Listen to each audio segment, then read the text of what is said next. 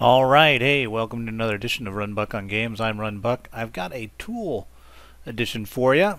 Taking a look at a Clash Royale. I had created, as you can see here, an Excel spreadsheet back in the day when first Royale came out to the general population, trying to compare cards more accurately. And so basically what this is I took all the data you see on Clash Royale Wiki and put it into Excel for all levels, for all cards. And so what that allows me to do is, it looks like there's just the cards right here, but like, let's zoom in on, I don't know, Hog Rider. And if I change the level, watch how the stats change. Whoops. Did you see that? Here, let's change it again. 10. See how it changed? So in a real-time fashion, you can very quickly just basically key your deck, and the goal isn't so much like, well, all I can do, like that in itself is, changing the level for Hog Rider. You can look that up as fast as I keyed it in Excel. But then to compare cards between each other very quickly, that's where this Excel tool starts to really shine. So if that's something you've kind of tried to do before or would like to do, where you're kind of trying to decide, I don't know, let me give you a scenario. Like here's the cards you've got. Like let's say I have this deck that I'm running and I have mini P.E.K.K.A. and I want to know if, and my other cards that I have in my overall set, is there a better card to be played, both in terms of ones I have and ones that could be upgraded? Well, that's a little bit more complicated of a question, right? And that's where this, again, the tool might help. It's not so much looking up, like I showed you a simple example of what's Hog Rider level 7. You can almost do that faster Googling. It's the cross comparison of cards where this helps. But let me show you how it works, and then if you like it, you can use it. Basically, it's an Excel sheet, as you can tell. So if you don't have Excel, sorry, I'm not a software company. I'm not going to do it in Google Sheets. I like the formatting in Excel. So this is what you get.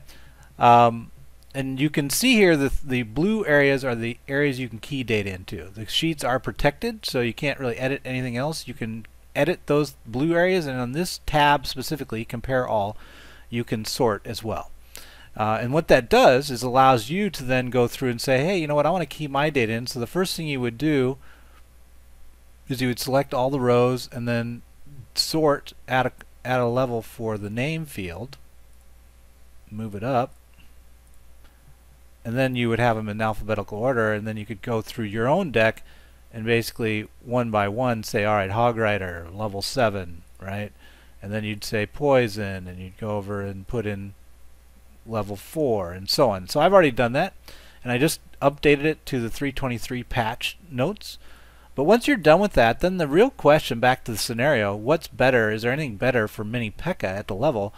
That's where you want to use this group column. So I have a approach that I use for grouping, but if you don't like it, you can change. Again, it's one of the blue areas, so feel free to put other tags for the way you want to sort it. But once you've got it with the tags you want in the group level, go ahead and just sort by group and then by a stat you want. And I'll tell you what the stats are here right now.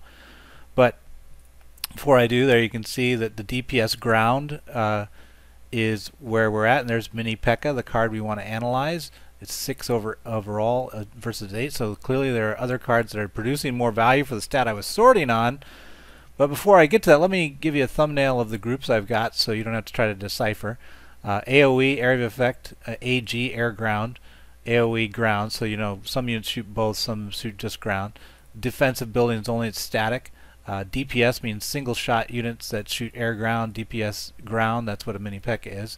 DPS path, those are the units like Hog that only go for defensive buildings, so pathing is defensive buildings. Mass cards basically constantly are, some people call them spawner cards, but they produce mass, that's why I call them mass cards. And then S is for for shield, S for shield cards, and then S kill is basically kill cards for shield. Something you have to consider, and then spot cards that you can play anywhere in the map, and then some support cards, Elixir Collector and Mirror. So those are the groups I'm using, but again, you can change them to what you want. The stats that have it available, this is the overall stat sheet that we have here, right? So there's all the data keyed in, but when you pull it up into the single card view, you got health points, damage per second, damage on the crown tower, damage on death, spawn level of units if they spawn stuff, time, and then there's some stats I've created from that. HP times number sign, that's important because the stats you see on Wiki, if you're trying to compare cards, cards that spawn multiple units, they only show you the stats for one of the units. So you have to multiply it by a number that are in there. So this actually uplifts the health points by the numbers deployed to give you HP times number. And then same thing for damage per second. Damage per second would also increase, right? So if there's 3 musketeers, you don't just want 1 musketeer stat, you want all 3. So that's what that is. And then if you wanted to know what the value is, like for the elixir spent, how much health points do I put on the field? How much damage do I put on the field? That's this column here and here. So HP times number divided by elixir, or damage per second times number divided by elixir.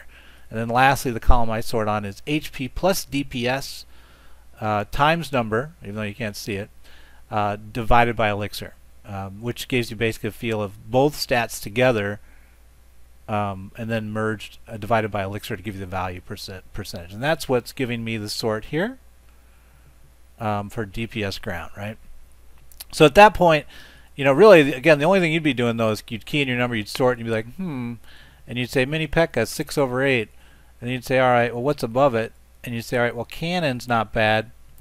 Goblins are a little, but you know, it's a static defense. It doesn't really correlate to a mini P.E.K.K.A. Goblins are mobile, but it's a little lighter. And actually, this deck that I showed you, this deck started with goblins in this stack, and it was having a hard time pushing in. So I was trying to get a little more DPS in, and so I swapped in the mini P.E.K.K.A. So I don't think I want to go back to goblin, but knight is a nice middle ground. I mean, it went from 2 to 4. This would be get me a little more agile because the elixir is a little cheaper, but the knight itself looks like it's giving better value in terms of the net stat, but we'd have to look in a little more detail to know for sure. And then to make sure we don't want to do the items above it, barbarians and P.E.K.K.A.s are a little more expensive. We're getting less and less agile, less responsive as we get more cost on the field. So let's take a compare of the mini P.E.K.K.A and the knight. And to do that, you can put in this column A, the X's you see are flagging. I'm flagging basically cards I have upgrade on, but the so I remember. But in actuality, the knight card is level 8 at 429, but we'll upgrade it to 9 so we can compare it as if we upgraded it. But if you put C1 and C2, the next part of the sheet, the tab 2 here, turns on. You know, I'll give you an example. We'll make it P.E.K.K.A first. We'll make C2 P.E.K.K.A. So if you go back, see how now C2, this category is P.E.K.K.A, P.E.K.K.A here, P.E.K.K.A there. So it's dynamically flipping to what you change it to. So if I now flip it back to knight, because that's what I want to compare. So now we've got knight, mini P.E.K.K.A versus knight. So this is showing you side by side of the levels, which really isn't, I've found not to be that much value, but I created it initially and haven't taken it off. Really where I spend a lot of the time looking at it is right here, this guy. Card comparison side by side. So you can see here's the mini P.E.K.K.A at level 6 and the knight at level 9. It tells you the hit points for both of them and then compares it and tells you. So basically I gained 312 hit points over the mini P.E.K.K.A. So basically the knight, for less cost, is giving me more health on the field, but it's dropping the DPS. So unlike the mini P.E.K.K.A, the knight can't, so it might survive and deal a little bit longer damage over time, but it's almost like 2 times different. So it'd have to survive twice as long, and it definitely isn't twice as much health. So you know, you can also look at it in terms of HP times number. It's the same numbers, of course, because they're both single cards, 144 and 312. I don't know why that's not the same. 312, 960. That's weird. Oh, it's damage. Sorry, this is health points. Yeah, it's 312. These two numbers are the same.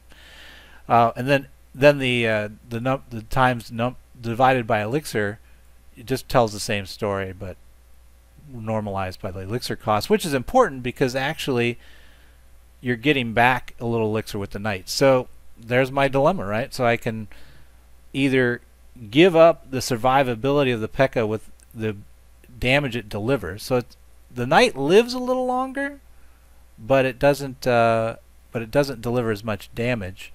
But in terms of price to value, it doesn't look that bad, right? In terms of DPS to elixir cost. And think about also you got to think about the scenario your card runs, right? How are you using that card in your deck? And with P.E.K.K.A, the reason why it's in there is usually I'm running it in combination, either with the hog, if there's a bomb tower or elixir tower up, it's trying to shield the hog run and help the hog get that thing down quicker so that it continues its run to the tower. And I don't know, maybe the knight will be able to do that. So it might be worth doing. But now you can kind of see how I'm thinking about it. We don't need to go in the gross detail of my thoughts of each my problem. But if it helps you, I'll put a link in the comments below to this file, and I'll maintain the changelog so you can kind of see if I update it. Like if you guys have ideas, feel free to also comment below if you have ideas of stats you'd like to see on it, or if you think the groupings should really be a different way, feel free to comment about that. I'd be curious. I'm always interested in people how the cards themselves should be grouped. I think that's an interesting question.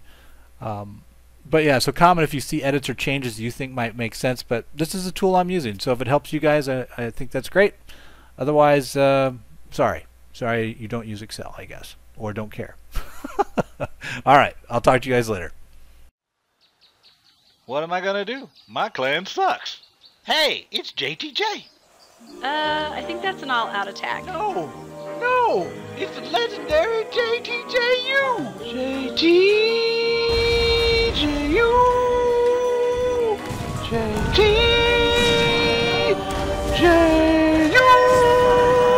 What? I like my horn. You and this army. Download Clash of Clans for free. Then subscribe to JTJU and win.